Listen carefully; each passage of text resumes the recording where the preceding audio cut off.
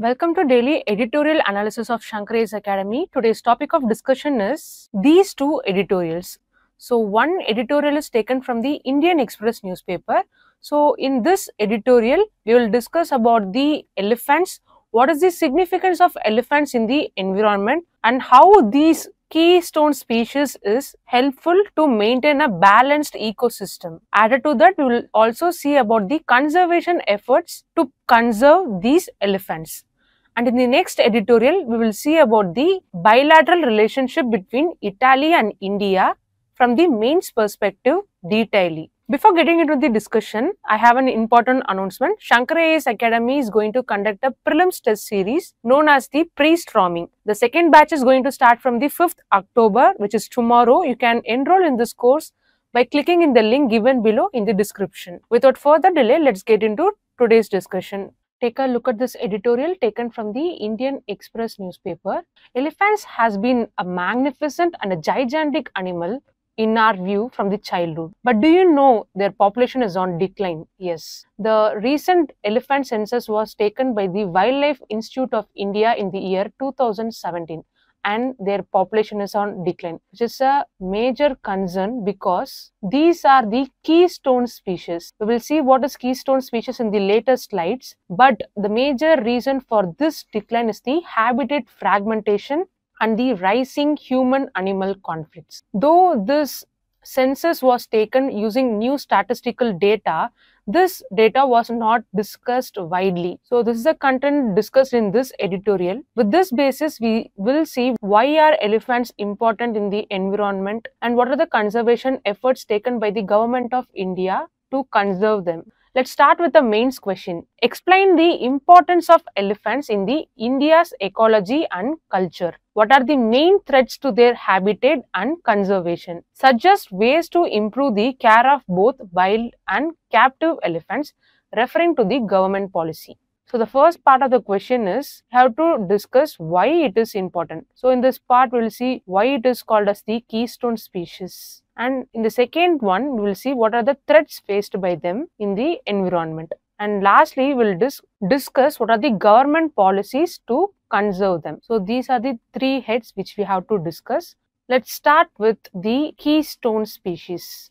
So elephants are called as the keystone species because they are very important to maintain the biodiversity in the environment. So these elephants alter the habitat in such a way that it will be beneficial to the environment as a whole. For example, if an elephant is walking in the forest, they will damage the land. They will create a path in the forest. For example, they will create a space so that the sunlight is able to penetrate through the thick forest and reach the land. Thereby, it will help in promoting the growth of grass, which will support the herbivores, because the herbivores cannot rely on the forest and the large trees. They can rely only on the grass which is on the floor. So thereby, the elephants are helping the survival of the herbivores. They are also beneficial for the purpose of seed dispersal. So this is why we say elephants are keystone species in the environment. Elephants also have a cultural significance from the time immemorial. So these are considered as a sacred animal, be it in case of ritual text or literature. But the main challenges faced by the elephants in current situation is the habitat fragmentation because of the industrial development. Now we will see what are the basics about the elephants. So the distribution of these elephants is mainly found in the northeast region, central India, southern India, and mainly in the western Ghats. They are found in a variety of habitats, starting from the tropical forest, grasslands, and the scrublands.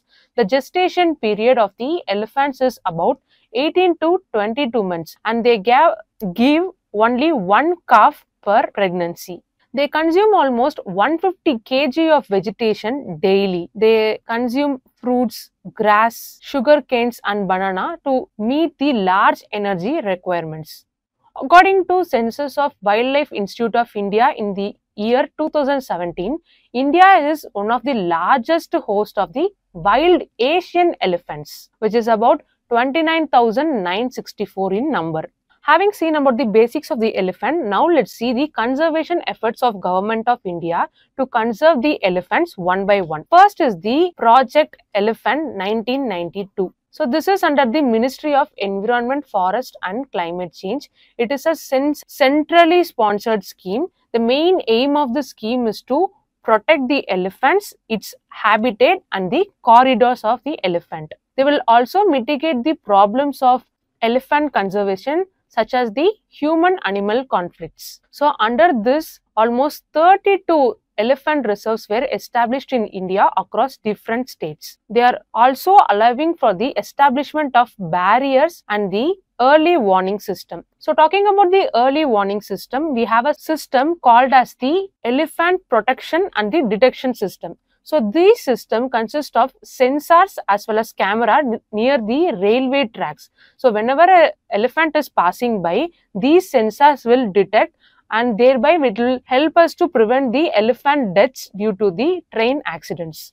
And next we have a program called as the Elephant Corridors. So elephant corridors are nothing but there is a narrow strip of land which connects two large habitats of elephant. For example, we have Mudumalai Bandipur National Elephant Corridor. So these Mudumalai Bandipur Elephant Corridor will connect these two national parks through this elephant corridor. So under this program, almost 101 elephant corridors were identified and conserved under this program. So this program also has a provision for a community-based conservation where the local community will participate in the conservation of the elephant corridors. So this will help us to reduce the human-animal conflict and it will also help us to promote safe migration of elephants across the fragmented habitats of them. And next we have the MIKE, which is the monitoring of illegal and killing of elephants. So this program was launched under the CITES and it also focuses on the monitoring of poaching as well as illegal ivory trading. And they have achieved a significant success in this program because it has achieved a significant reduction in the poaching rate as well as strengthened the international cooperation for the elephant conservation. And next we have the Elephant Task Force, which is established on the year 2010 under the Ministry of Environment, Forest and Climate Change. So they will recommend strategies for the long-term conservation. For example, the establishment of Elephant Conservation Authority. So the major successes of this task force is to establish a better monitoring system, to increase the funding and to increase the integration of scientific research in the conservation of elephants. And the important act with respect to the conservation is the Wildlife Protection Act of 1972.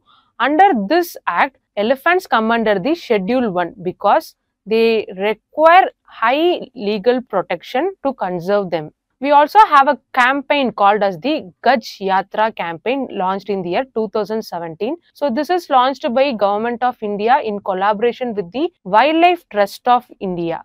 So the main objective of this campaign is to raise the awareness regarding the conservation of elephants. So the main success of this campaign is they have raised the awareness in the grassroots level to protect the elephant habitats and the corridors. So in many states such as Karnataka, Odisha and Assam, compensation are given to the farmers for crop damage because of the elephant entry into their fields. So now we will see what are the way forward to deal with the challenges with respect to the elephant conservation. First is to strengthen the habitat corridors. This we have already discussed. And next we have by improving and conserving the elephant corridors, we can reduce the human-animal conflicts. We can use technology such as the Elephant Protection and Detection System, the GPS collars, GIS mapping to monitor the movement of elephants and thereby reducing the human-animal conflict. The role of community in the conservation of elephant is very important because the local knowledge about the area and the movement of elephant will be helpful in the conservation of the elephants. So in this editorial, we saw why elephants are called as the keystone species, some basics about the elephant. We also saw what are the conservation efforts which are taken to conserve the elephants, such as the Project Elephant, Elephant Corridor, Wildlife Protection Act, and so on. And lastly, we ended with the way forward measures. With this, we'll conclude the discussion on this editorial, and now let's move on to the next one. Take a look at this editorial taken from the Hindu newspaper editorial session. So this editorial detailedly discusses about the strategic relationship between the India and Italy, especially in the Indo-Mediterranean region. It also emphasizes on the strategic relationship between both these countries, especially in the areas of defense, security, and the digital connectivity. So this editorial also mentions about the increasing presence of the Italian Navy in the Indian Ocean regions. It also says about the collaborative efforts of both the countries in the industries, defense, and security. So with this editorial as basis, we will discuss about the bilateral relationship between both these countries. So let's start with the mains question first. The question is, examine the significance of the Indo-Mediterranean region for the global trade and the digital connectivity. So this is the first part of the question. We have to address the significance of this region.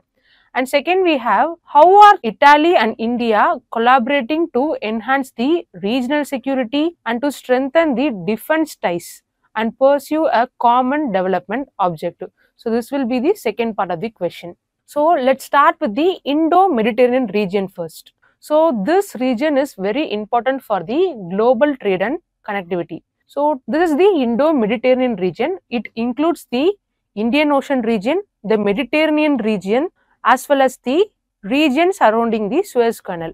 Before starting, you have to know the important choke points in this region. First, we have the Strait of Hormuz, and here we have the Bab el Mandeb, and here we have the Suez Canal. So for this, we have to know about the Blue Raman submarine cable, which is going to link the Mumbai in India and Genoa in Italy.